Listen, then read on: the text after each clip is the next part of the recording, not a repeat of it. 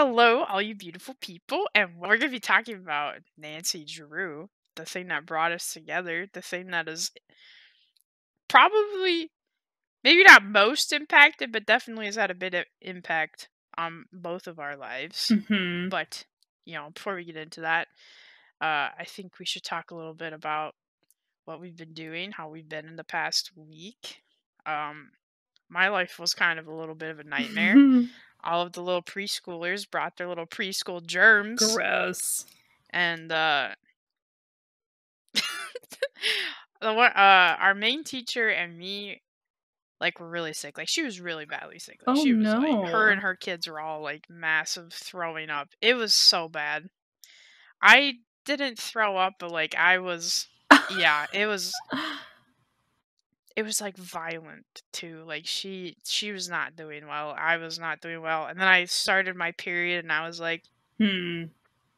and it was like I hadn't, it was like I wasn't on, because part of the reason I take my birth control is I have a hormonal imbalance. I produce slightly more testosterone than is normal, Hmm. and it messes with me a little Mm-hmm. bit. And it was like, it felt like before I was on my birth control and my like emotions were all over the place and they were like not my emotions. I didn't know why I was feeling things I was. And then I was like super depressed, and then I was like, oh, this is just, but we're here. We're All better. of the We're feelings. here. Hmm. I was literally all of the feelings at once, and I was like, I hate everything. Aw. But yeah, I don't know. It was just a nightmare. But I don't know. I always feel like the start of the week, because I start out the week seeing the kids. Mm-hmm.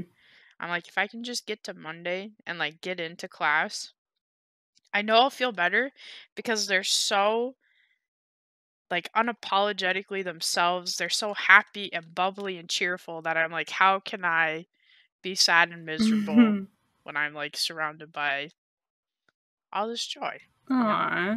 So, what was your week like? Uh Hopefully better than it was. Yeah. No. We are house sitting for my parents, and it's been lovely. So we're back in my hometown, which I really don't spend a lot of time in. Um, but we have been going out to eat at a variety of places. We have been seeing some friends, some of my good friends. We've been drinking beer and alcohol and wine from my parents' storages. So that's been great.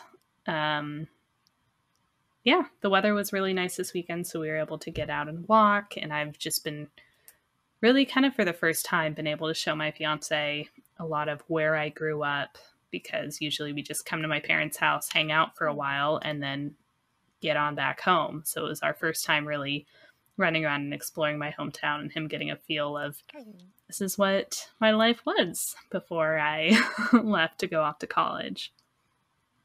So it was cute. That's so wholesome. Mm-hmm. I love that. Mm-hmm. So do you like where you guys live now, is that like kind of far away from where you grew up? Like is there like a big difference between them, or It's where I grew up was a lot more in the woods, and then I live in a fairly urban oh, like environment the now. I mean, woods? it's suburban, but like there's, it's not just houses, and so Right. yeah, it's a different world. And he grew up in farmlands and also a rural area, so he and I Mommy. are both adjusting and growing in this city life, but it's not what we grew up with. Would you say you guys, or I don't, maybe you can't speak for him, but like, do you guys prefer kind of where you live now, or do you feel like it was maybe like more natural, not natural, that's not the right word. I don't know. Like, do you prefer where you live now, or do you miss kind of like where you grew up? We both grew up around a good amount of nature, and so we do Yeah. miss that. We love the walkability of our area because we still have a good amount of Mm. nature where we are, but there's a lot of development and a lot of housing, and so it's a different feel, but we love the ability to be able to walk Right. and not have to drive 10 minutes to get to the nearest grocery store or a restaurant, or being 10-minute drive from anything you would Yeah. want to do is it's fine. It's not a big deal, especially if you're driving amongst trees Mhm. and you're not on a highway the whole time. But the walkability, especially for kids and for younger people who don't necessarily have access to a Yep. car all the time, it's just a different environment than what we grew up with. When I was in college, I studied abroad and lived in London for like 4 months, which was a really big change because, like you were saying, like we're suburban. As I don't know if that's the right word. Like we are like neighborhoods and stuff, but we're definitely like a lot of nature and everything, which I really love. And so like living in like a city was a very strange adjustment, and I could appreciate it and I could appreciate the benefits of it, but I was also just like nature sick. I don't want to say Hmm. homesick, but like it made me kind of depressed a little bit. And like when we visited Norway and stuff, I remember like I wanted to kiss the earth.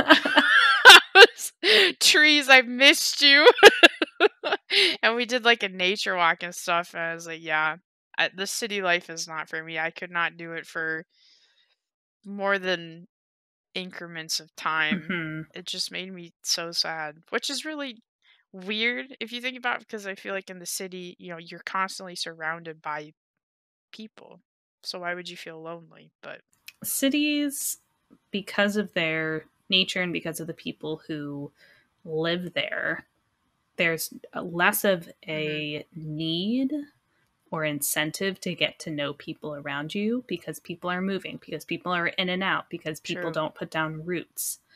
They're like, well, I'm going to live in this apartment for 1, maybe Yep. 2 years, and then I'm going to scoot off and live somewhere else, versus being in more of the suburbs or just being around more houses where people are like, nope, I'm going to live here for 10 years. My family's going to be here. My kids are going to grow up here. Maybe my grandparents lived here. Maybe my parents lived in the town but just elsewhere, and now we've moved here. Mhm. So it's the putting down roots and therefore wanting to create a community around you where you can connect, because you're going Yeah, to be there for a long time, which is something maybe you don't get in the city. we have a cabin up north, and it is definitely in a city that like you're not having a lot of civilization. That's not the right. Well, yeah, like there's not a lot of civilization. You don't have your conveniences that you have, closer to the cities. And I feel like part of that, like why that's also different, is it's not just your roots, but also like your neighbors Mm-hmm. are who you have to depend on. Mm-hmm. Like when something goes wrong, sometimes they are all you have. So like I also feel like that's part of the incentive to get to know them and be friendly and stuff. Because you'll never know if they're going to come over and need Yeah. butter, or you're going to need to give an egg. So Yeah. when Literally the stereotype. Can I have a cup of sugar? but when you're in the city and everything is at your fingertips and everything's convenient and you can get everything and do everything for yourself, Mhm. again, there's no incentive to try to interact with somebody else who can help you, because you don't need help in your day-to-day life. Yes, I totally agree. And speaking of people who need help, everybody we run into as Nancy Drew. Oh, the chores they always have for us. Oh my Yes, goodness. hence all of my pay Nancy emotes. I love it. give give us our wage. We are working hard. We deserve it. White Please. Wolf, we are looking directly at you. Call it out. Call it out. I love it. I think we move into it. I think we move into the timeline. This is all you. This is your time to shine. Your 2 days of research has all accumulated to this. Like we've talked about, Nancy Drew is really how we connected. It's been a big part of our lives kind of for a very long time at this point. and we wanted to talk about where Nancy Drew came from, what other media talks about Nancy Drew, includes Nancy Drew, how her characters kind of changed and developed throughout the decades, and then we'll talk more about the games themselves. But for anyone who doesn't know, the Nancy Drew character was created by Edward Stratemeyer just a few years after he created the Hardy Boys. So he made the Hardy Boys, he created those characters in 1927, and then 3 years later he came out with Nancy Drew because there was such an appetite for a girl to do similar things to the Hardy Boys. Somehow in the 30s or in the late 20s, they were like, what if girls were also somebody who we catered to? Blows my mind. Absolutely blows my mind. I so genuinely thought it was a female author who was like, who was inspired by the Hardy Boys and was like, I'm gonna, I want to make a character. Like when you told me that, I was like, I was so mind blown. My foundation was absolutely shooketh. Yeah, I know. It's so interesting because both the Hardy Boys and Nancy Drew had ghostwriters, and Caroline Keene, of course, was the Mhm. Nancy Drew author, quote unquote. While a whole variety of people wrote her story. And so they had a similar situation for the Hardy Boys. And so the first Nancy Drew books were published in 1930. Nancy was originally 16. There's a lot of discussion about, well, is Nancy 16? Is she 18? There's a lot of confusion about that. She was originally listed as 16 because at the time, that was the earliest someone could graduate high school. So they wanted her to be still a teenager, but kind of on the fringes of adulthood. And so at the time in the 30s, that was 16. And then in the 60s, they made her 18. So they aged her up. So that's why, kind of in that core group of books, that core series, she's 16. But then in later books and a lot of later adaptations, she's 18. Other adaptations made her, 20 or 21, just as we kind of age up and want to get her a college graduate or in college, just so we can have some different adventures. Did they ever explicitly say she was 16, or was it open ended and that's why it was confusing? Or like why was there so much confusion about her age? There remain 56 books that were started in the 30s and went on and were published until the 50s. So, kind of that core 56 books, they have been Right. done and redone to remove racist stereotypes and to make other adjustments to modernize them, take out harmful pieces. So, they're definitely not the same as they were, but it's kind of those core stories. And in those, it always said, Yeah. okay, so Nancy Drew is 16. She looks like this. She likes this. They'd have a whole little character bio in the first few paragraphs of the book just to Yeah. kind of get everyone's mindset in the right direction. So, yeah, they were explicitly. Yeah, now that you say that, Mhm. yeah. So, at later series, I think then they would reference, like, oh, she's 18 and blah, blah, blah. But there were a whole variety of series in the 60s. So there's that core book of the 30s to the 50s. And since it was created Yep. by the guy who created the Hardy Boys, who was used to writing male characters, that's why Nancy has a lot of traditionally male attributes of her assertiveness and her ability to do things on her own, which is just so unusual for writing about a young girl at that time, kind of with that widespread media power. In the 60s, when they made her 18, they also removed some of those because there was, gentle dismay about, oh, well, she's being such a tomboy. We want her to be more shy and retiring and more of a lady figure, therefore being a better role model for young girls at the time based on what they wanted young girls to be doing. In the 90s, then there was kind of a spin off series where Nancy's going to college and otherwise aging her up. So then they could add in some more adult themes, add in a little bit more, makeout scenes. By reader request, one of those series had her break up with Ned, so then she could be a single girl in college. So there was just a whole variety of series. There was, in the 2000s, there have been a couple attempts of reigniting series where did Tween Nancy. Then they did some graphic novels. There were some comic books. The comic books and the graphic novels were okay, but the tween Nancy series was canceled fairly early based on a bunch of negative reviews because there was a dislike of how the character was portrayed. Are you saying they were remakes or like they were trying to carry on from past series? Yeah, carry on from past series, basically take the character in a new direction that is more modern. Because the 30s and the 50s Right. series, that original series, Nancy is solving little petty crimes of rich people, like, a mink stole was stolen, or Yeah. it was just a different kind of type of mystery she was solving. And then as you get more modern, then she's solving murders or she's solving kidnappings, and she's put into peril more often than just being locked in a cabinet. So they kind of drama it up. In the 90s, they were very much like paperback Pulp Fiction vibes. Okay, I have a very specific scene that I read from Nancy Drew. I don't know which book it is Okay. from, but it was like my worst nightmare. She ended up, I don't remember how, I don't remember what in, but she was like trapped. I'm pretty sure she was tied, and there was like a poisonous spider in the dark room with her. And I was like, oh, that's my worst nightmare. I swear it's well, okay, now it would be awkward if it's not Nancy Drew, but I swear it was a Nancy Drew book I was reading Mm-hmm. for a school project, and I was like, that's scary. You're like, now I gotta look. I gotta look. Well, it's funny because Fair I can enough. remember the cover art for it. I have it down in my room. Out of those, Oh, you know what I'm talking about. yeah, out of those 56 books, I have, I think, 50 of those originals. And a handful of those are copies from when my mother was a kid. And then the other ones were ones that I I just have some of those too. acquired.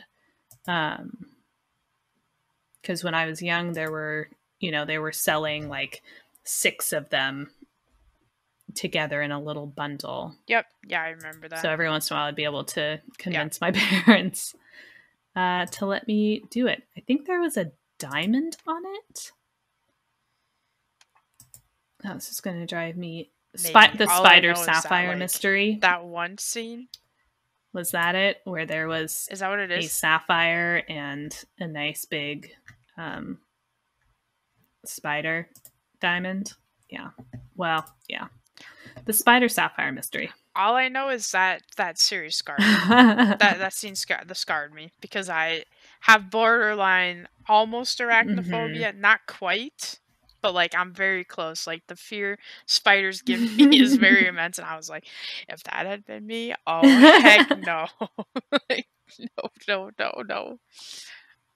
But I'm glad. Okay, I'm glad you remember. I'm glad I wasn't crazy about that. I could absolutely visualize it, but I know it's funny because reading through the books, and we'll talk a little bit about this when we get to the games, but rereading through the books just reminds me so much of how the Nancy Drew mysteries are structured more of a Sherlock Holmes detective, where it's not a whodunit.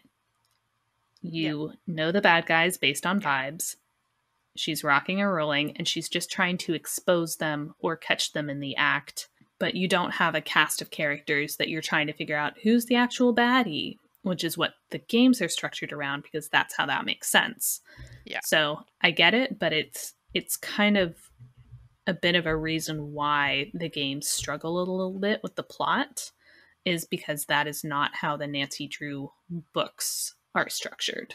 Like sometimes, of course, there'd be a little twist or a surprise extra villain who was part of it who you didn't expect. But for the most part, you knew who the bad guys were when you ran into them because they were actively stealing from someone, or they were doing something bad, and you could tell that they were bad people. And Nancy just had to figure out how to trap them. Ironically, one of my favorite parts about the game is that it's more like a whodunit because I find that more interesting. Oh, absolutely. But I still loved the books. Like I still loved how the books were. Yeah, for any puzzle you're solving on your own in game version, absolutely. I think you have to have it as a whodunit. I don't know if it would make more sense to like reveal or have Nancy have to put together the pieces, kind of like with Sherlock Holmes, where if you played any of those games, you do have to put together all of the Yeah. pieces as things go. But until you have the final pieces in the puzzle, then Yeah. you figure out the actual direction it goes. Yeah, I have played a couple Sherlock games, and I did like that about them. But I'm also like, I'm not quite sure how they would implement that into the games, Hmm. like the way they have the game structured now. That like, I don't know. Yeah. But yeah, I get what you're saying. Structure wise, I think what they're doing is absolutely just fine. I don't have an issue with it. That's Yeah, where there's a disconnect that comes through with trying to adapt stories from the Nancy Drew series to games. into Yeah, games. So that's why they pretty much take vibes.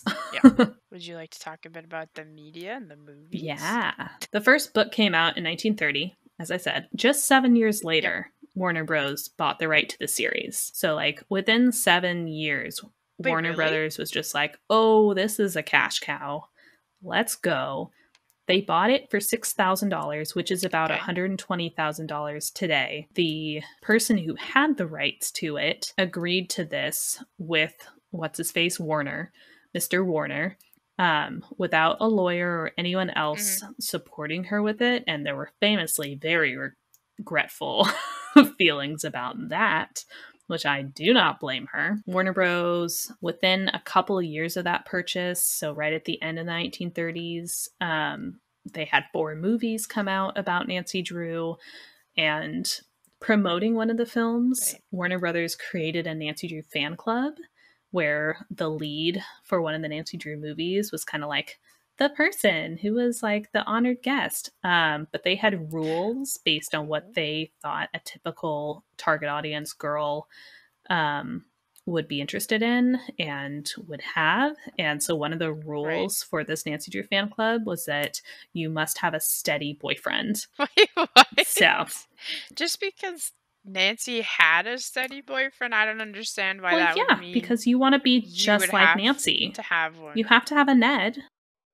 What is Nancy without her Ned? You're my Ned, sweetie. Aw, thanks, Gabe. You're welcome. So I want to be best. I want to be Bess. Gosh darn it. Okay, we'll fight over it. Okay, you can be best. I know you can be best. My bad. Bess was always my favorite. Honestly, underrated. Absolutely. Poor Bess. Poor Bess, because Yeah. in the books, so it starts out where Nancy is best friends with a girl named Helen, and in the first couple books, she's always talking Oh, about Helen yeah. Corning. Helen That's is right. great. I think she's a couple years older than Nancy. I don't really know how they met, but she's a couple years older. She gets engaged in book 2, The Hidden Staircase. So I think she then trots off and goes and gets married, and so that's just a whole thing. I love it so much because Surely she's older yeah, then. I think she is a couple years older than Nancy, and Nancy's just riding along in a car with her at the beginning of The Hidden Staircase, and Helen is just grinning from ear to ear, and Nancy's just like, what's going on? And Helen's like, I'm engaged. And Nancy's like, to who? What? Left field, what? Basically. Where? Yeah. So then in later books, then they bring in these 2 cousins who are Nancy's best friends named Bess Marvin and George Fane. George is like a tomboy, slim, has basically a short brunette hair. She's just like an athlete. And then Bess is the polar opposite, where she's got like long blonde hair. She's like a little pudgy. They talk about that a lot. Just like a total girly girl, loves shopping, loves boys, major flirt, that sort of thing. So the books, it was Shadow Ranch when they were introduced, right? Was it? I think it was because I remember when I played the games and all of a sudden Shadow Ranch came, I was like, wait a minute, isn't this when they were introduced? But then I was like, but we already know them. And I remember like being, what the heck? I think I could be wrong, but I'm pretty sure Shadow Ranch was when Nancy kind of like got to know them or something, or I don't really remember. I'm doubting everything now. I'm like, oh no, what if that's not I'm it? gonna have to go and investigate. I mean, Shadow Ranch is only book 5, so I think that would make sense. Um, Yeah, I mean, but because they definitely aren't in 2. So, I mean, right. they're in I 3, 4, I or can look. 5. You keep going. I'll I look. think that makes I'll sense. look. Okay. So, yeah. So, moving on. So, those 4 movies came out. Then in the 1970s, there was a short series where it was the Hardy Boys and Nancy Drew Mysteries, because some episodes focused on the Hardy Boys, some focused on Nancy. That didn't do very well. Later episodes, they kind of tried to do more of Hardy Boys focus with Nancy as kind of a side character. That also didn't do well. There was a 1995 13 episode Nancy Drew series from Canada where Nancy is 21. She's a criminology student in New York City. And then the stories are based on some of those 1990s paperback pulp fiction-y books. Nice. I did confirm. Google confirmed. Shadow Ranch was in fact when they were introduced. Nice. I don't know where I pulled that out from, but I do remember playing the game and being like, wait a dang minute. I don't think Hold so. up now. I love it. Because, like, when I was younger, I didn't play the games in order. Sure. So, like, there was, like, no time conception for the games for me. So, like, when we got to that game, I was like, wait.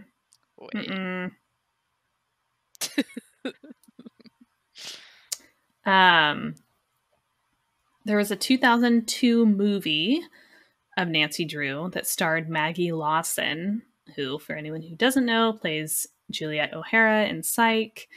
Lovely. I love her. And that also has Nancy in college, so they were really trying to do the aging Nancy up. That one was supposed to be spinning off into a TV series, but then a variety of things happened. Maggie moved on into a different ABC show, Shenanigans. And then in 2007, there was a new Nancy Drew movie starring Emma Roberts, which was such a good movie. Oh. Nancy is uprooted from River Heights, Illinois. They go to California for Carson Drew's job. Nancy is incredibly a fish out of water in her new high school. She has a 1950s aesthetic, clothing. She's an aggressive overachiever, which irritates all of her classmates. She's getting hit on constantly by a younger boy who is really bummed that she has a long-distance boyfriend. Daniela Monet from Victorious is in it as a mean girl who's really crushing on Ned. Ned is played by Max Thieriot, who is the older brother of Norman Bates in Bates Motel. Rachel Lee Cook's in it.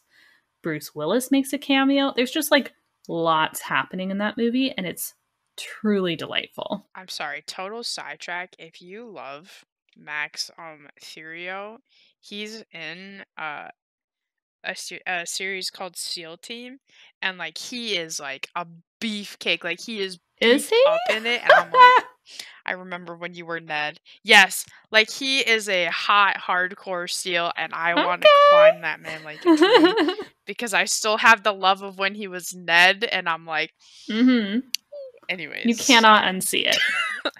He was just so little. I cannot. I know, but he's like he's jacked. Like anyways, sorry. I think we're going to have to thirst over one actor each episode. Last episode, we were thirsting over... I'm about it. What's his face? From The Witcher. Oh, Henry Cavill. Stop, you can't remind me. You can't remind me about it. Whew. If that man ever wanted to have a conversation, I would die. I would be like having to try so hard not to be a weird fangirl because I don't want to make him uncomfortable, but I'd be like, oh, I just love you so much. And I don't even know you, so it's weird, but like I feel like I know you. I have no idea who we're gonna thirst about next episode, but we'll see it when it happens. I mean, I accept it. So that's the Emma Roberts movie. Then there was a 2019 movie, which I discovered on stream because I was playing a Nancy Drew game. Was it Midnight in... No, it couldn't have been Midnight in Salem. Was it Sea of Darkness? Maybe it was Midnight in Salem because that also came out in That's 2019. And in the end credits for that game, after it, they played a video preview for this 2019 Nancy Drew movie, and I hadn't heard anything about it, and I was just so confused. Did you see this one? no. Part of me is like, I feel like I know what you're talking Okay. about, and the other part of me is like, do I know? I don't know. I don't think it was Sea of Darkness though, Yeah, I think it must have been Midnight in Salem. which is weird because that came out at like the way end of 2019. I think the movie did too. So I think the movie came out, the Oh, CW okay. show, and Midnight in Salem all came out around the same time, which is true chaos. But That's so this wild. movie was co-created by a variety of people, including Ellen DeGeneres and Wendy Williams. It was called Nancy Drew and the Hidden Staircase. I have to see this movie. I haven't seen it. I have to go see it. But it seems to follow the plot of the original book, Nancy Drew and the Hidden Staircase. It seems to follow that along pretty closely. Obviously, it is incredibly modernized, so the haunting went viral, and that's how Nancy hears about it. Kind of the opposite from when Emma's Nancy Drew gets uprooted from River Heights to California. This Nancy Drew moves Nancy from Chicago to Little River Heights. So she's a fish out of water because she's coming from the big bad city. And then she has to go to this boring little town, and then the mystery happens. If you haven't watched the trailer for it, I do recommend it because it is madness. Nancy is just skateboarding around. The humor is very forced. The trailer is basically 2 minutes of people just hyping Nancy up, being like, Nancy, you're just going to pick this lock, right? Nancy, what do you mean? You can just do this science? And they just basically are just telling her how amazing and incredible she is, and how talented she is, and how she can do everything. And that's the entire trailer of just, Nancy's amazing. And so, based on reviews similar to Emma's, where they were like, Emma's portrayal of Nancy was great, the movie was whatever. Same here, where Sophia Lillis, who was the lead in the It movies, who's playing Nancy Drew, critics say she did a great job, but then the movie itself just sucks. Okay, I just had to glance at the Mm-hmm. trailer and seeing it. Mm-hmm. Okay, I remember watching the trailer in Mm-hmm. 2019. I'm like, okay, yes, I remember this. And I remember I was not terribly interested Mm-mm. in it because I was like, I don't feel like this is gonna be Nancy. Like, I Mm-mm. don't feel like it's gonna be true to Nancy. And I was just kind of like, I don't know, the trailer just didn't do it for me. No. And I think it was Salem. I think it was at the end of Salem that they showed it. So now that you bring it up, I'm like, Yeah, so Salem came out, this movie came out, and then the CW Nancy Drew show also premiered in the end of 2019. It's on the CW, so it's following very closely with the artistic choices of Riverdale. Has supernatural and magical elements. Nancy is also 18 in this one. She's solving local murder. The characters do have familiar names like Bess and George and Ned, but their relationships are not what we expect them to be. yes, no, this is accurate. So this is what I'll say. Okay, I only like when it came out, I was very excited. Not that I lost interest, and like I was like, Dad, Nancy Drew, they're making TV series for Nancy Drew. We have to watch this. And he would sit at the kitchen with me and we watched like the first 5 episodes. Like the second we could watch them and stream them, I was we were doing it. We were doing it. Like the first episode, I was very like frustrated because I was like, none of these characters are what they're supposed to be, and why is Ned like a he's not a convict, but he is like a convict or something. And like, why is George running a restaurant and Bess is living in a van? And it was just like, why are Bess and George not related? Like, I was having such an existential crisis. And my dad was just like, Gabriel, chill, chill. It's okay. We're getting a different artistic interpretation of Nancy Drew. And I was like, stop speaking sense to me. please. This is my childhood. He's like, it's gonna be okay. And then we got to the second episode, and I was like, I was kind of feeling it. I was like, it's okay. Nancy is more than just the books and everything. Like, she doesn't have to just be the original 56 books and stuff. Like, she's more than that. It's okay that they're modernizing her. And I think, finished watching a lot of the Sabrina Hmm. that was also like CW. And that had kind of stressed me out because it was totally not the Sabrina I grew up with. But I was like, it's okay. It's okay that it's modernized. I can be calm. And so then I actually started to enjoy it. And I love shows that just like worm their way into your psyche, and you're just like you don't even know anymore. You're like, is it supernatural, or can they explain this? How are they going to explain this? And so I actually really love that. I haven't watched, I have no idea, but I was like, there has to be supernatural. There's no way. But also, like, but it's Nancy. Nancy's never really had supernatural, but also I'm always kind of like, ooh, I hope she does. Well, I think we're gonna have to watch it now. I think we're each gonna have to watch it. We're gonna have to spend time Yeah, discussing it. So tune back in because we will definitely. have things to say. I think you'll like it. I feel like maybe you'll feel like I did the first episode and feel very like, what the heck, but it grows on Hmm. you. And I love the girl who plays Nancy. I follow her on Twitter, and she was like super wholesome, and she was so nervous. She was like, I feel like I have a big responsibility playing this role. Like, I have to be Nancy. And I was like, yes, you do. And you know what? You did it. You owned it. You did it. I'm proud of you. Aw. So I'd recommend it. I want to finish it. I just, things happen. They're going into the fourth season now. I'm so flabbergasted by that. Like, what? It was very Riverdale-esque, which is a little like strange, but maybe it's needed. Maybe it will rejuvenate Nancy and like bring her the popularity she deserves, because I feel like Nancy Drew is very highly underrated, and I felt like that a lot of my life, and I was just kind of like, why doesn't she have more? And I think that's because every time the character is played or portrayed, people like the person playing Nancy Drew, they like the Nancy Drew character, and they just think that the rest of the story is mediocre. So I think it's really interesting how Ah, each time the character is depicted, people are like, that's a cool thing to do with the character. Great, sounds good. But then the plot or just the rest of the vibes just don't work. And I think that is because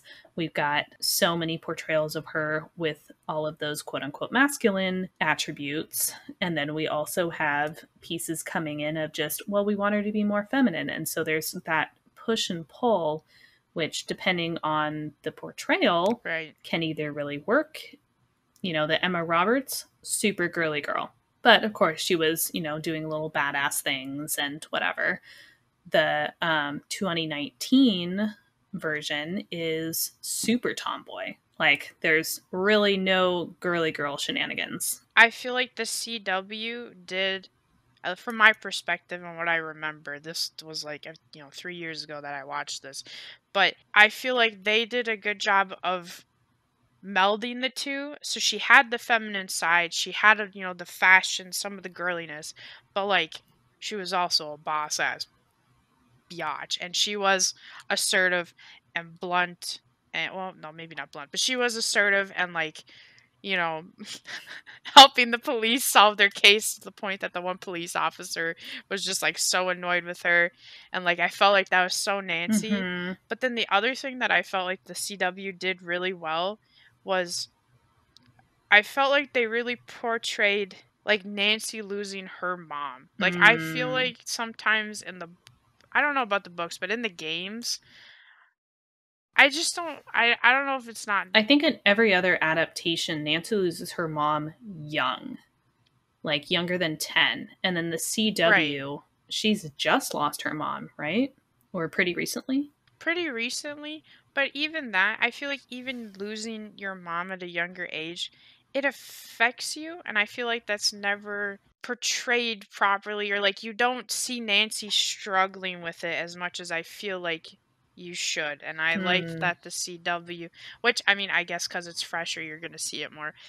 But I still feel like it's a life-changing moment, especially when you're younger, to be missing, that much needed part in your life, cuz I Mhm. feel like you do need the two parts in your life helping to raise you, because you have the two different perspectives, you know what I mean? And like to be completely missing one, I think makes a difference. And I feel like it's never properly shown or given enough time to be shown. I don't know. Does that make sense? So Yeah. I did really like that about the CW. And I liked that you saw more visible tension between her and her dad, but there was also the like great love that I think I always loved about them, was like they were really close, they were strongly bonded, but then you also got the realistic tension between them and butting heads and him being like worrying about her and stuff. Yeah. Because I mean, with such an assertive daughter, having a lawyer dad, I, I mean, there are going to be fireworks. Yeah, surely there will be. All the different adaptations have in common is that she's a late teens or a young woman who likes to solve mysteries. Yep, That's kind of that core piece of Nancy Drew. And so moving on into the video yep, games where that is the key attribute. She is the player yep. who is a young person, typically, who likes to solve mysteries.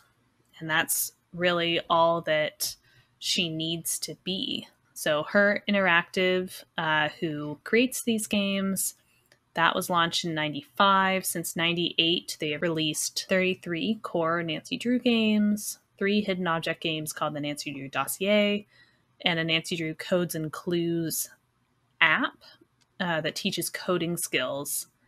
They also released a couple non Nancy games, including a Hardy Boys game only for Nintendo DS and some other stuff.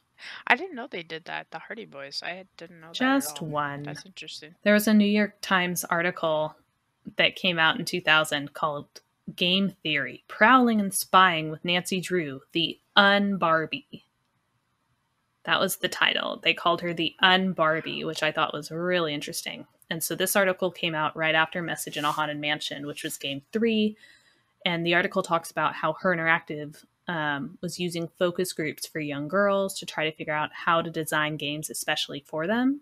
And they discovered during those focus groups that the mothers of those focus group girls were equally as interested and would be heavily involved in solving the mysteries with the girls. So then Her Interactive started creating focus groups of adult women and mothers to also cater to those demographics when designing the games. And so that's why from the jump, the games were really designed to be simple enough for a child to do, but complex enough for an adult to be also involved. That makes a lot of sense. Like hearing that makes a lot of sense, because like they are geared for a child, but also sometimes they were just on such a level that I don't know how child me figured out, and like it was sheer dumb luck. And my dad was the one who was always heavily involved in the Nancy Drew games with me, and like he would come help a sister out.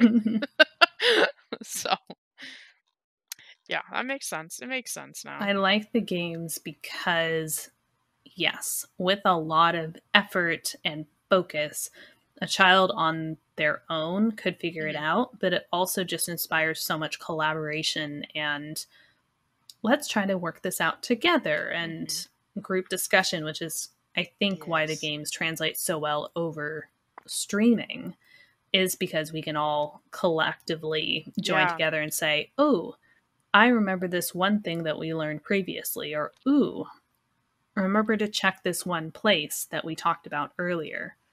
And so communicating out your thought process, where you're doing, what you're looking for, where you're stuck, and having that ability to have that group together um, is just really Yeah. interesting. I remember when I was young, I would see advertisements in like Cosmo Girl and Teen Vogue, full page advertisements for the next Nancy Drew coming out because two were coming out every year. And so you'd see Wait, one and they'd really? be like, it's perfect for a slumber party. And so their ideal was just tweens and young teens, all four of them gathered around a computer, you know, getting through a whole Nancy Drew in one sitting. That's awesome. I didn't know that. I've never seen any of those, so that's really cool. And I feel like you're saying, part of the Nancy Drew experience is experiencing it with someone else. Hmm. Like, are you really experiencing Nancy Drew if you don't have someone there with you and you're both just like working on it together, you know? Hmm. I think it's really an important piece of the games that Nancy can call Bess and George to talk through hints, to Yep. get hints.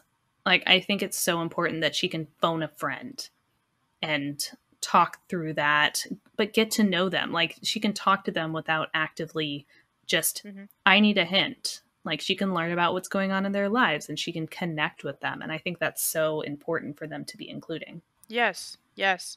But like you're saying, the talking out with them, sometimes that stops you from needing to ask from the hint. Simply just saying to them, you won't believe what just happened, explaining what happened, and then getting their feedback.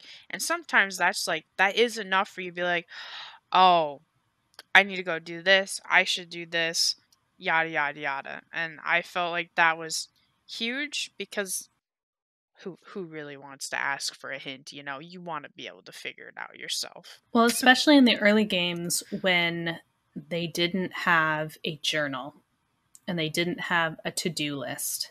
Oh yeah. And so you Yep. really, I mean, calling friends is the only way that you could have the game remind you of what you've done. True, actually. I forgot about that. Senior detective not having the to-do list, sometimes I'm like, I miss the satisfaction of, haven't done that yet. Done that. Check that. Like the Hmm. There's something so satisfying about checking those boxes. There were collections of games where you can kind of bunch them up together a little bit. So between 1998 and 2003, it's kind of the 3 hours long games. That's up to Haunted Carousel, where you really could do it in one sitting. Wasn't too complicated, pretty linear. So you could just barrel through if you knew where to go. Scarlet Hand is a little bit of a longer one for sure. But for the most part, Treasure in the Royal Tower, Message in the Haunted Mansion, those ones are pretty straightforward. You can just kind of bebop along. And as long as you remember where to find pieces, specifically in Haunted Mansion, you can really just kind of barrel through those. So those ones I think definitely were created for a younger mindset. Yeah, so 2000 up to 2003 is those kind of 3 hours long, probably younger tween, and then 2003 to 2008 there's a collection of games. That's Deception Island all the way through White Wolf, where we are traveling the world. We're going to Venice, Ireland, England, Hawaii, New Orleans, Canada, France. We're going to the Wild West. We're going to the Pacific Northwest with the Orcas. We're going back in time with Secret of the Old Clock. Like, we are moving and grooving through the ages, which is really fun. I don't know why they pivoted to all of those exploration areas, but I think in the early games, Nancy was just floating around the US. They were like, well, time to go abroad. I think that was a huge move. I don't know this for a fact, but I feel like that would have brought in more people, especially because when they picked the theme, like, they tried to fully embrace it. And I loved those because you learned more than just like Morse code and stuff. Like, you started learning languages. I I think they started doing that really after Scarlet Hand, because I think Scarlet Hand, because that one is Yep. so educational, I think they got such good feedback from that about, like, you could learn Morse code, you could learn about the Aztecs. I think people just really gravitated to that. And I feel like that was also one of my favorite things of Nancy Drew, was the educational aspect and the things you learned, and then how they translated into like your life and how you could use them. So after that kind of traveling the world focus. Then 2009 to 2015, that's Waverly Place. That's all the way through Sea of Darkness. So we're going spooky. We're doing much longer games. There's lots of movement and locations in the spaces. You're going to lots of different rooms. There's a lot more lore involved, so they kept going with that. A lot of education pieces. They moved into kind of a tiered hint system because the games were longer. They needed a lot more support. You spend more time building relationships with characters, so there's a lot more kind of side quests involved and a lot of bits and pieces like that. There's just more room to explore and play adjacent games or do adjacent tasks that ultimately do kind of come together and help the real world and solve the final crime, but you're doing a variety of side tasks for small characters. So it's just interesting how that all developed. And then I'm like, I think that was a smart move too, right? Is now that you've got the interest, you've captured a lot of people with the Nancy Drew. Now we have to delve into the lore. We have to grow the characters. We have to learn more to keep them wanting. And having played through the games in order, Mm, one, it's playing them in order. It's super fun watching the development, like how they start getting new technology, how they start redesigning, how they're keeping Nancy with the times, and like how her cell phone, evolves and all of that. But also, it was like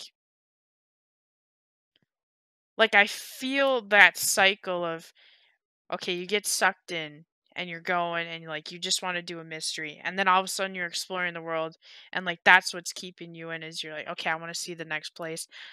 Because, as a kid, you're not probably traveling across the world, mm-mm. or maybe not even always as a young adult, But or you're reading about yeah, it. adult in general. Like, it is right. Like, it's a privilege to be able to travel the world and go those places. So then to have the game bring that place to you, you're like it's addictive, and you want to keep going, but then you're kind of like, but I want more. And then they suddenly start adding more to the lore. So like I think they did a really bang up job with And that. I think that they aged the games up with their audience. They Yeah. started Yeah. everyone and everyone was getting introduced young. The first games, Yep. tweens. And then those Mhm. kind of between 2000 and or 2003 and 2009, when they're starting to get more of late teenagers. Um, and then up till 2015, then we can start pulling in the early 20s. And so they just keep aging things Yep. up, which is great for people who are already fans. I mean, there are definitely some of those later games where I don't know if a 13-year-old would be able to do it on their own. Yeah, true. But I could still see them wanting to play it, Hmm. Oh yeah. liking to play, like enjoying it, and knowing how to get that access on Google, like if they need a little bit of extra help. Because I feel like when we were really younger, like when I was playing these games, I was like 6, 7, 8, Hmm. and like trying to access Google on the laptop to get some help was just Not happening. not really an Well, and where option. would you find help? Yeah. So There weren't forums. where would it say that again? Where would you get I did help? Yeah. buy No, by probably, I'm trying to remember. There started to be one by the like 7th or 8th maybe. There was Hmm. like a website, and they were kind of nice too. Like they would give you a section and then give you a section so you could try and do it. And And then not get I don't know what the spoiled. name Yeah. of it was, but like that was where I started. Yeah. And then we got Midnight in And then we Salem. have Midnight in Salem. So, very controversial game. If you're not familiar, this came out in 2019. There was a really big shuffling with her interactive employees. There was a change in game structure and graphics and style. There was a new voice actor for Nancy for the first time since the game started coming out. It was a completely different format. It was the first game fully led by the CEO who started in 2014. Well, the big key thing about it too was that there is a massive time like huge time gap from the game before to this. Like it was a 4 years, right? Because yeah, 2015 to 2019, there's a 4 year gap. Throughout that, half the time we didn't even know if we were getting a next Nancy Drew game, and like there was so much back and forth. Are we gonna have it? Are we not gonna have it? What's it gonna be? Which like I feel like further fueled everything else. And for context, before this, before or basically up until Sea of Darkness, which came out in 2015, there were 1 to 2 Nancy Hmm. games coming out each year. So having 4 years Yep, between games was shocking. was wild. We didn't know what to do with ourselves. We Yeah. were totally unsure of what was going on with the company, with the layoffs that were going on, with just all of the shenanigans. We truly just had no idea what was happening. And yeah, Midnight in Salem came out in And they 2019. got a lot of lashback because they weren't communicating with the fans. Like they got huge lashback because of their inability to communicate what was going on. Yeah. And we haven't had any official announcement of a new game since 2019. So, Yeah. TBD, I guess. Nice. So, thinking about the future, there have been a lot of attempts at making the games mobile or iPad or Kindle or Wii or Nintendo DS, or there's so many other platforms that they have also launched Nancy Drew games on as kind of companion pieces, as opposed to a traditional PC format, which is interesting. Wait, before we do that, you have to give us your 60-second opinion on Salem because I know you have huge feelings about that game. We want to hear it. I want to hear it. Okay. It needs to be done. So, my super quick Midnight in Salem piece is that I know that they spent a lot of time updating the graphics, updating the move style from kind of their traditional point and click. There's just a lot more mobility. There's a whole new 3D style of graphics. I think it's fine. I don't think it's worth losing out on other pieces of the game for that. But I think it's fine. Yeah. I am sad that we lost our voice actress for Nancy Drew, Lonnie Manella. Lonnie Manella? Yes. I miss her. At the same time, she was doing the games for 32 games. So I ultimately can't be too upset that they switched her out. It's definitely a bummer, but stuff happens. And if that's what made sense to have a younger person who is closer to the business, fine. I'm bummed, but I can't fault them for that. What I can fault them for is, so they changed the game structure. They changed our favorite lead actress, our favorite voice actress. They also changed up the entire format of the game. So it's very much functions as a graphic novel kind of thing, or like a story. It functions more as a story rather than a mystery. Yeah.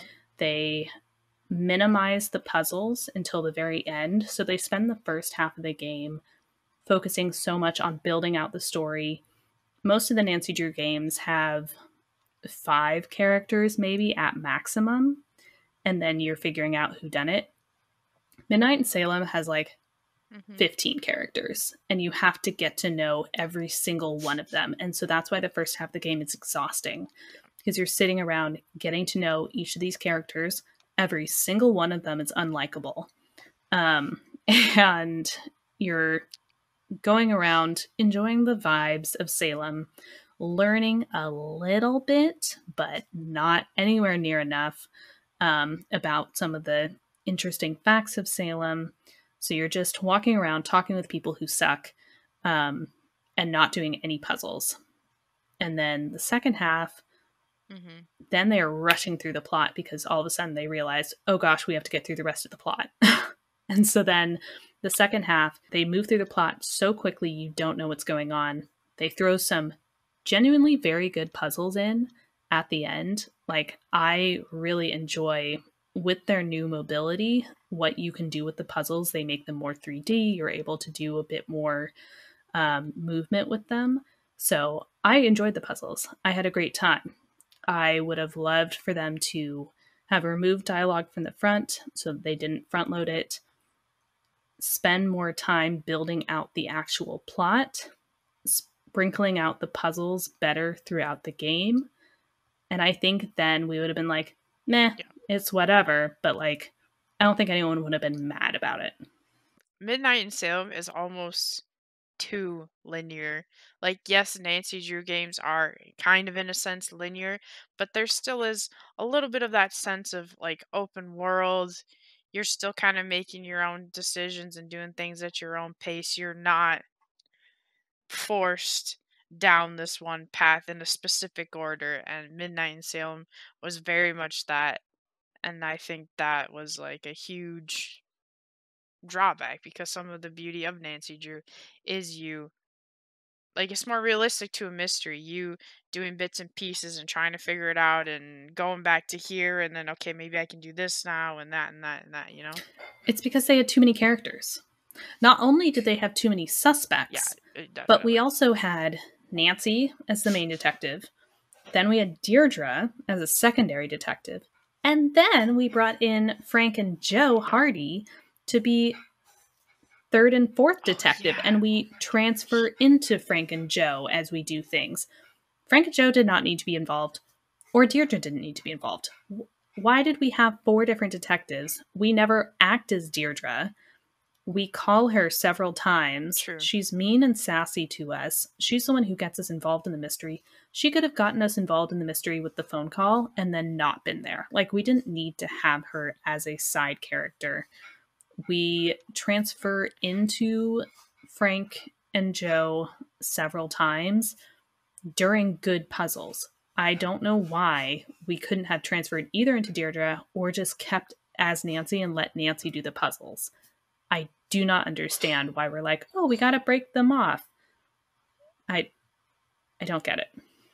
To be fair, I do like that like I agree with what you're saying, but I did enjoy that Deidre was there because so many times in the series she's almost like an arch Mm-hmm. nemesis to Nancy. Like not quite, but almost.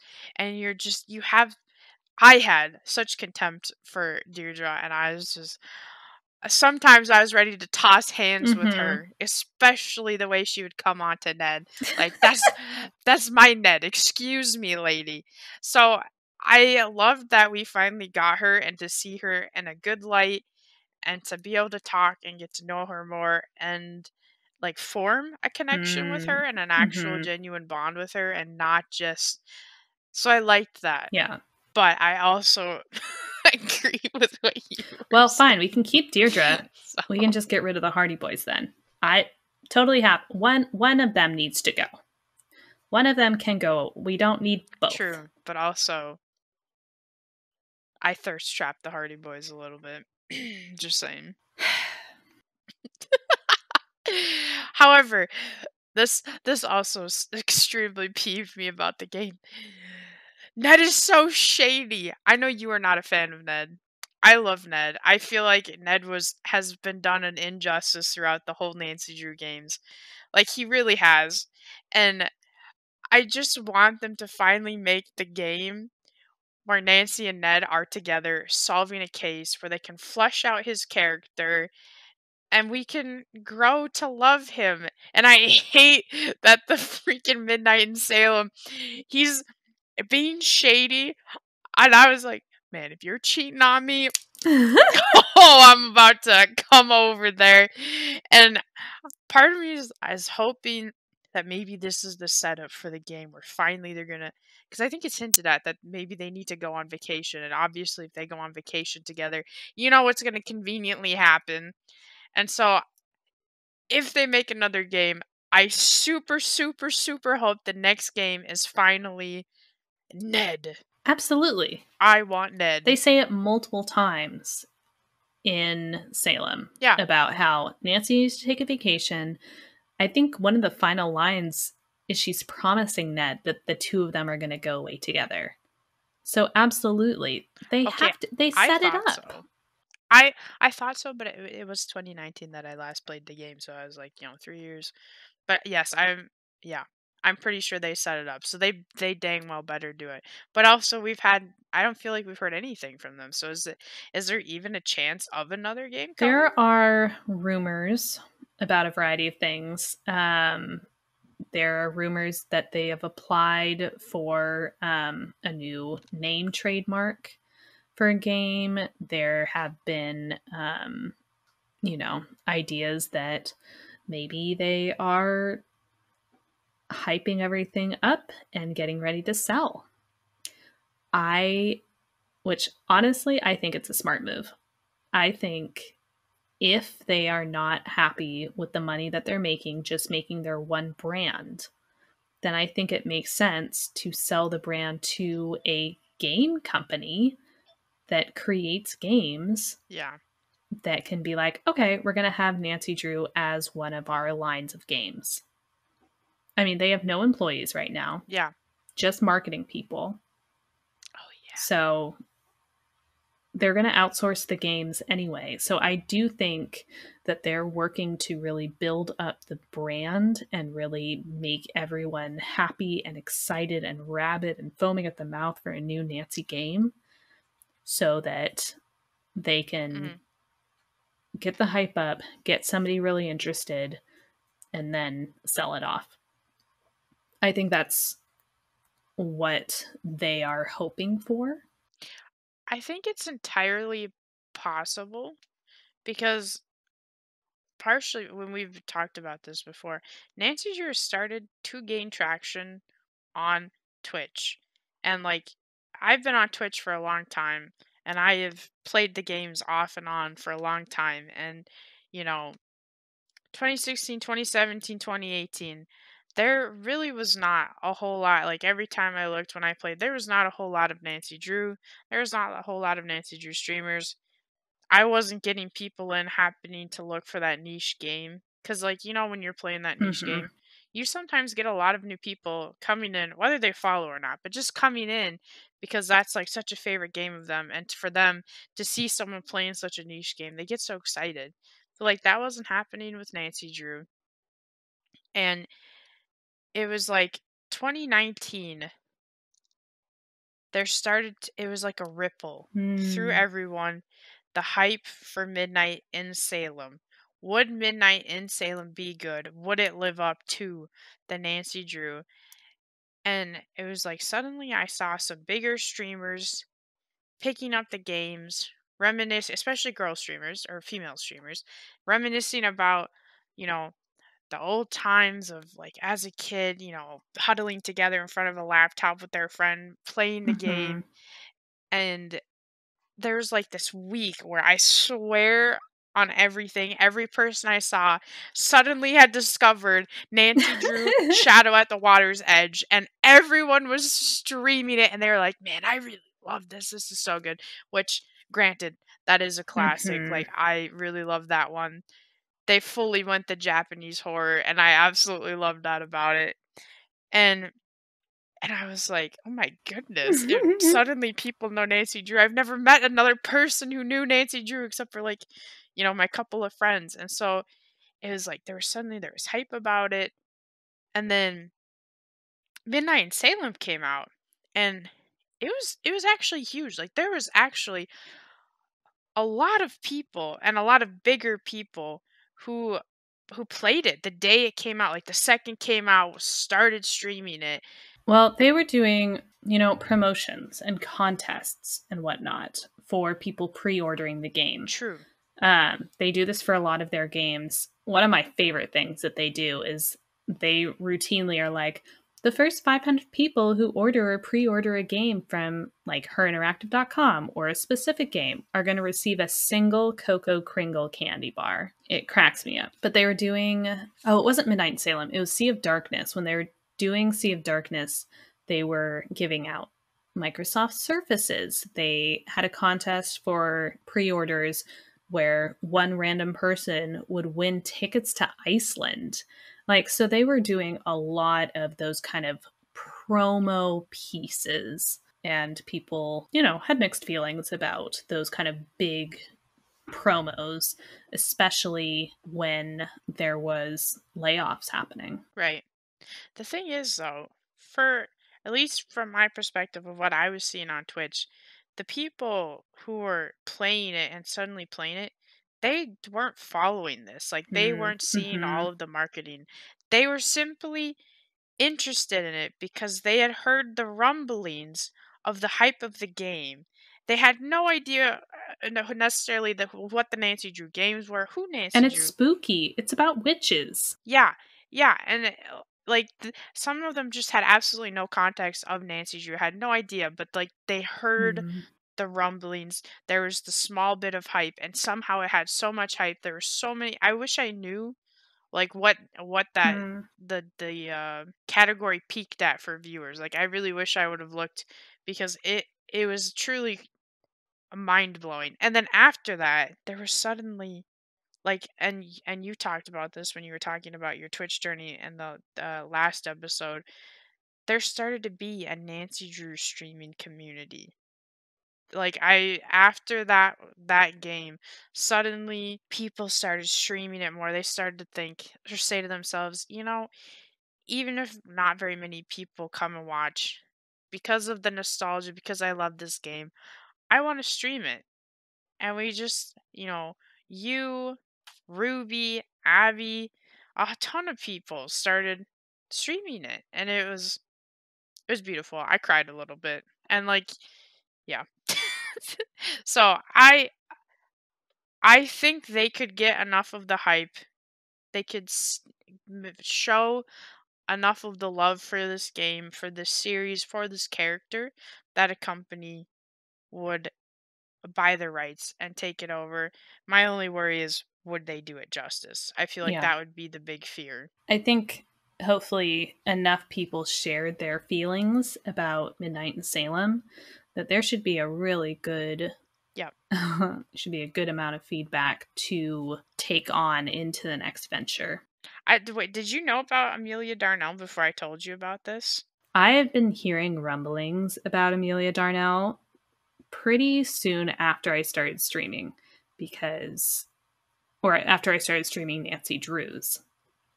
Because as soon as I started and joined this I think I was one of community, the first to tell you. probably, yeah.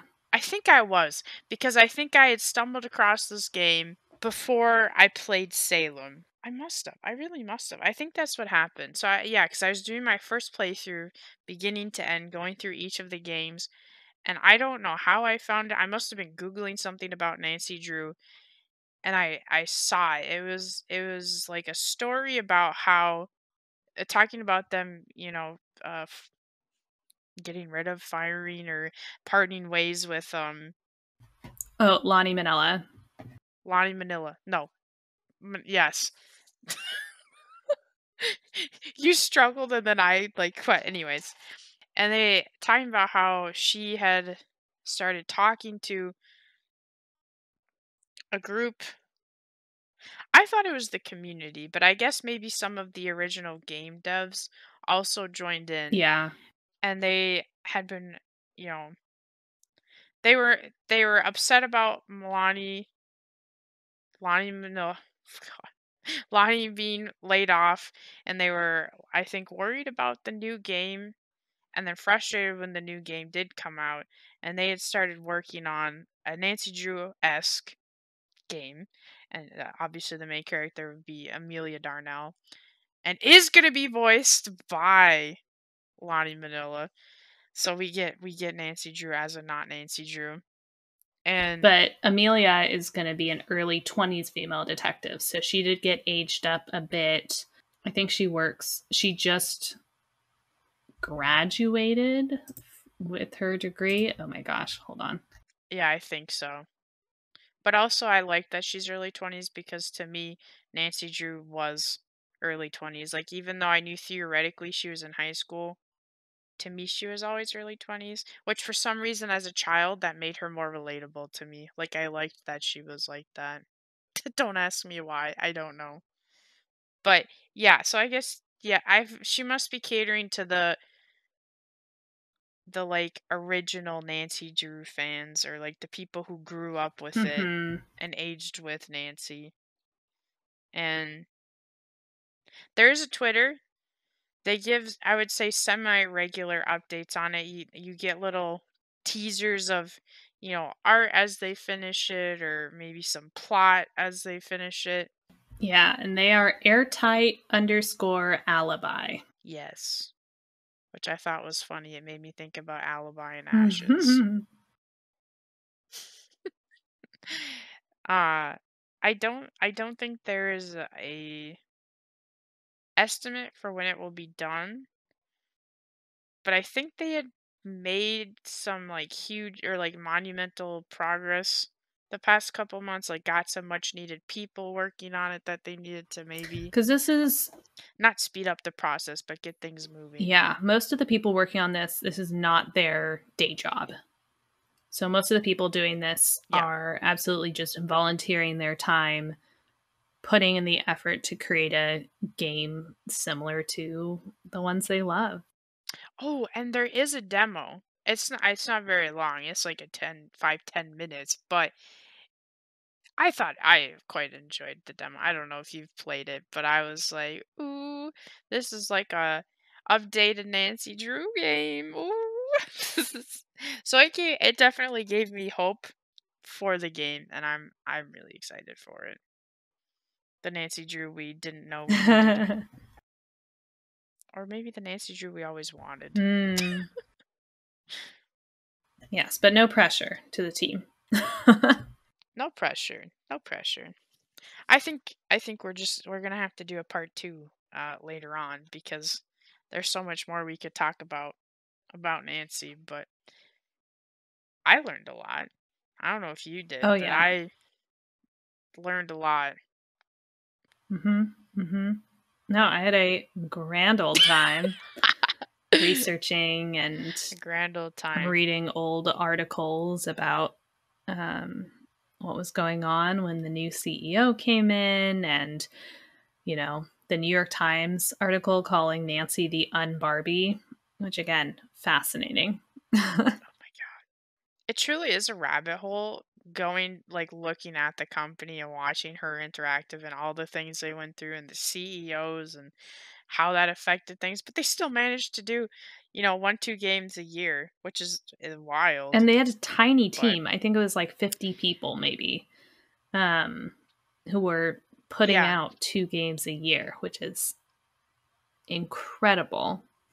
But I mean, when you only have 5 characters in each game, it makes a hmm lot more sense versus Midnight in Salem, where they had twice the size of the cast, and they had a bunch of locations which you really didn't interact with, but they looked cool, I guess.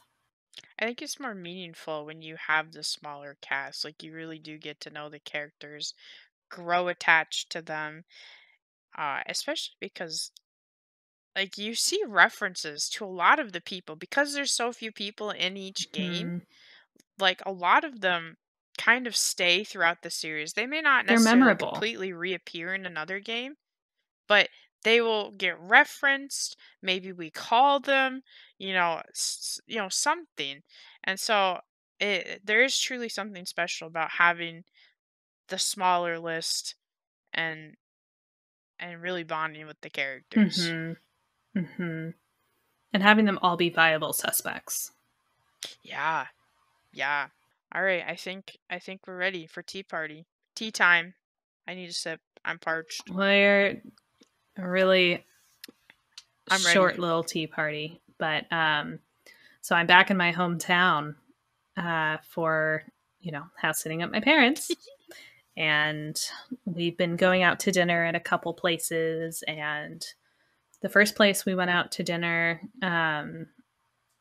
we were served by a girl who is, I think, a year younger than me in high school. And, she had been a cheerleader and a whole thing. And we recognized each other, and she was, really, really nice. And it was just funny because I hadn't seen her probably since before I graduated. So, it's been 11 years. Not a lot of people from my hometown stay in the hometown, so it just always throws me. There isn't really a 20 something crowd that lives there. So it's really obvious when there is something there. Is there a reason why people don't typically stay around? Like, It has really good schools. mhm, So there are a lot of families who want to be there for schools, but once their kids are gotcha. grown, then the parents want to move. And so even if the grown kids are still living with their parents, then they all just scooch. There's no reason to stay where they are necessarily without the schools, because it's not super convenient to get into Gotcha. the closest city. There's just, if you're not there for the schools and some other, you know, reasons, then there's not really a true reason to stay, especially if you're in your 20s and trying to go off and make a career and a life for yourself. Why do your parents stay? Well, we've been trying to get them to move for truly so long, to get closer to us, because they don't live that far away, but because of the routes you have to take, it takes like 3 hours to get to their house. So Ah, it's truly an all day excursion. So my parents are always like, "Oh, you should come over. You should come hang out, spend time with us." And I'm like, "Well, if you lived, eh, less than an hour away, by an hour's yeah, okay. exactly. Yeah, An hour is fine." My yeah, sister moved, so she's 12 minutes drive from me, and so I'm over there all the time, and my mother is just so jealous. right. Come closer, mom. Come closer, and you can join the slumber I parties, okay? know. You can also Like, come and hang out with my sister's because three dogs, who hours, are your grand puppies. because 3 hours turns into 6 hours, right? Because you're saying it's 3 hours one way. Yeah, like that's half a day already gone just having to drive. Right. So, Yeah. It's anyways, madness. they served you. You recognized. Yes. So it was fine. I dropped my phone case into my pizza because I got nervous, but it's whatever. Um, and I just No. wasn't expecting to see someone I knew. And so I just kind of, anyway, it was a whole thing. And then we left from that place to go get a drink and dessert at another place down the street. And then one of the absolute most popular girls from my graduating class served us my cheesecake. And she recognized me, but I don't think she knew my name because she did not use it. And I was like, that's okay, that's fine. So did she try to say anything to you? Did she give you any looks, or was it just kind of like, "Oh, I recognize She was you. really I'm friendly. carrying She was just on with like, oh my my." gosh, I haven't seen you in so long. And so we had a lovely little chat. Just friendly, happy, perky. Oh, I don't know. I wasn't popular, but I knew every kid in Mm-hmm. my class. All 500 plus of them. At one point in time, I'd had a class with them. I had talked to them, and I was friends, not close friends, but friends with, I would say, a vast majority of them, Mm. which is interesting because I had gone to a Catholic school K through 8. So when I went to high school, I was like the new weird Mm-hmm. shiny Mm-hmm. toy, like, Mm-hmm. what the heck? Because a lot of them had known each other mainly from middle schools, because we only had two middle schools you could come from, and a lot of them knew each other. So like a lot of people like knew like that they didn't know me. Mm-hmm. However, I did know some of the girls because I had done a lot of in-house Mm-hmm. sports in elementary and middle school, but it was, yeah, it was very interesting. Freshman year, was an interesting year trying to get to know people, especially because for some reason freshman year every day in class was like we're going to have a discussion where people have to be called to the front of the classroom and then they have to call on other people, and obviously because nobody knew me they weren't going to call on Oh me, and like it no. was awkward because like you were essentially required to be called on when you didn't have the power to make sure someone called on you. It was absolutely terrible. But I do remember history. This one day in history, one of the popular kids, he had the bravery to call on me. He was like squinting at my name sign, trying to figure out how to say my name. And then he ended up sitting next to me, and I ironically became kind of good friends with the popular guys, the like really jockey popular guys. And suddenly it was all okay, and I became friends with a lot of people, and I talked to everybody. And There is like a subsection of like popular jock guys who are really sweet, and they like, yeah, yeah, and they will be friends with people, and you're like, what are yeah. you doing? What's happening here?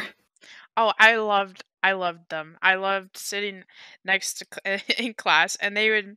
So my last name, I'm gonna dox myself, was Hool, and they thought that was so funny, and they'd be like, quit hooling around, or fool me once, shame on you, fool me twice, shame on me, and like they had a lot of they went with it, and so I was often referenced as cool, or I would hear that like shouted down the hallways. It really touched my heart. I felt like I was on the football team. I Just a wanted to be on the star football team. I was player. like, I am one with the jocks. I'm getting called by my last name. I've made it. Yes. It was truly it was so good. I will say my really good friends were like I freaking loved the band nerds. I loved the heck out of them. I was not a band nerd, but those are the kids. Those are the fun ones. Strange but fun. Theater. Loved me my theater kids. Those are probably yeah. That was I me. was also not a theater I was kid. a theater kid. Let's go. Loved them. Those are like my simpatico. I was not in either of those things, but boy did I love those kids, and I loved going and supporting them, going to the concerts, going to the theater. I was like, that's my kid. That's my baby. So that's interesting. I was like I I like seeing people when I'm like walking around, because a lot of the like parents stay in this town. The kids might not, but the parents do. So you'll see the kids and like I'll see a lot of my classmates in like Target or whatever because they gone shopping for their parents or whatever. And I don't know. I love it. It's fun to see where they've grown. And it always touches my heart that they remember me because a lot of them, like, we weren't good friends, but like, we were friends. And so I'm always like, I touched your little heart. I was also that kid. I was that nerdy kid who carried the popular kids because I did my homework and I did it well. And they definitely would come over to me and be like, so, yes. Next episode, I guess, I don't know the way to talk about it, but like, I think we're going to be talking about like, what is gaming in 2022? Like, what is gaming now? If that kind of makes sense. And like, maybe like, what's the current technology for gaming, and like, what's coming out this year, and that kind of stuff, which I'm actually kind of excited for. Tell your friends, tell your family, okay? Yes, please leave a review. We want that.